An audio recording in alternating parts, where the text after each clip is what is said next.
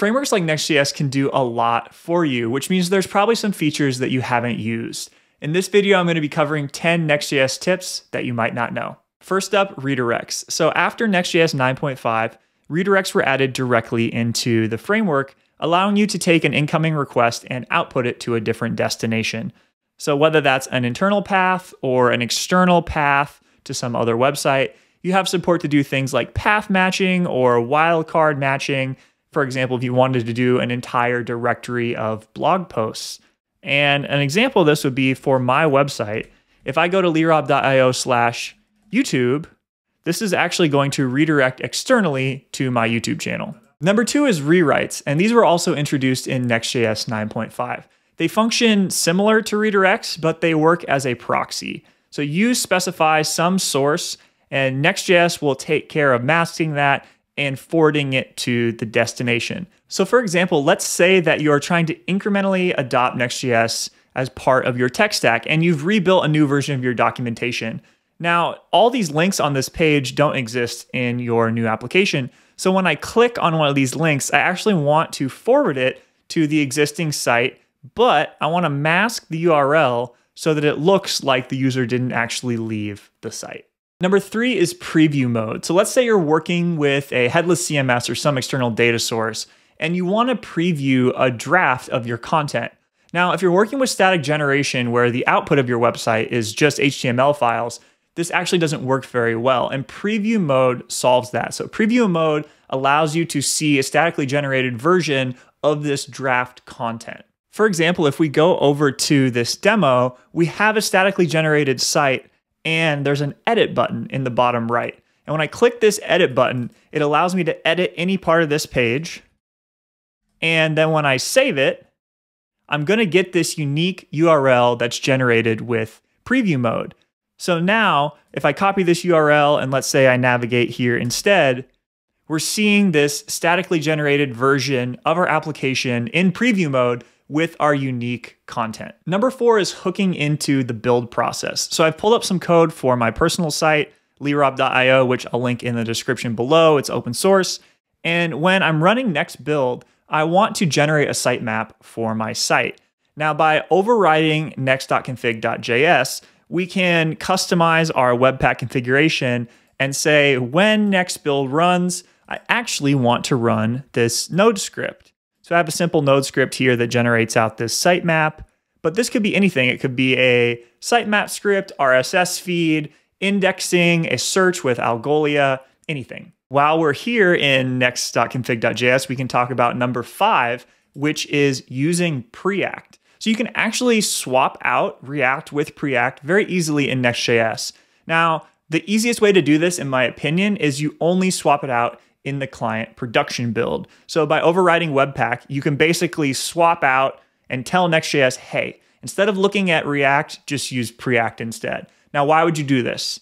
In practice, if you're not using any of the advanced React features, Preact will help you ship less JavaScript to the client, which will in turn likely give you better performance. So it's something to experiment and test out with on your site. Note that as newer React features come out, like concurrent mode and React server components, which I have a video on that I'll link below, these may or may not be compatible with Preact, so use this at your own risk. The 6th is absolute imports and module path aliases.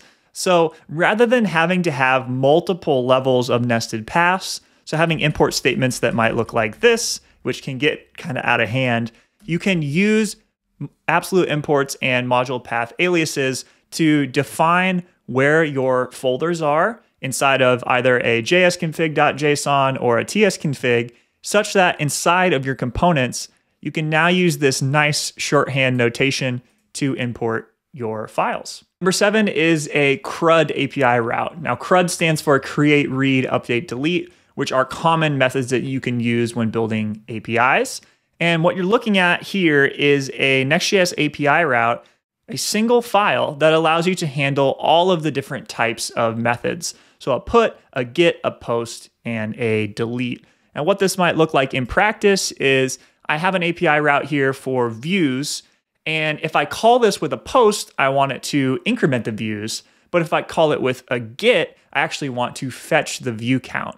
So if I look at this view counter component I have, you'll see I'm making a request here for a GET, which has a different behavior than when I call it here with a post. The 8th is setting response HTTP headers for both API routes and serverless functions. So in this example, I'm pulling the response variable and I'm setting a cache control header for this API route. Now what this means is when I'm on my dashboard and I'm fetching these subscribers, you see I have a status of 304, which means it's not modified because this value has been cached. The 9th is an interesting trick which can be used in a couple different ways. So I'm just going to show you an example.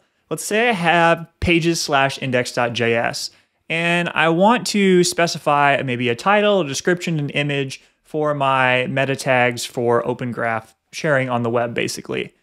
I'm able to export this function home from my component and I can set different properties on that function. So maybe I want a title. Maybe I want a description, etc. Now, when you're using _app.js, which allows you to share things between pages, there is this component prop, which is going to give you access to that title. So you could use this to then create a shared layout for all your different components that have a dynamic title, a dynamic description, a dynamic image, preventing you from having to do that inside of every single page file. The 10th and final tip might blow your mind, so I wanted to save this one for last. You might have only used Next.js on the web, but what if I told you that you could build mobile-like experiences with Next.js? Max, who's the creator of Ionic, which is a framework allowing you to build native apps using web technologies, has also created this library called Capacitor.js, and it can do some pretty interesting things. So you can do things like hot module reloading with Next.js and still get a native-like experience with your app.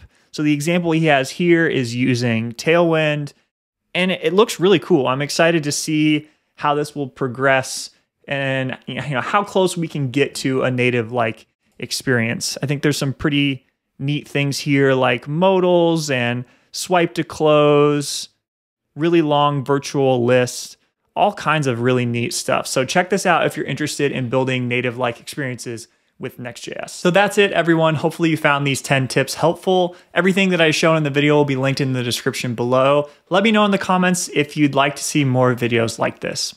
Thanks.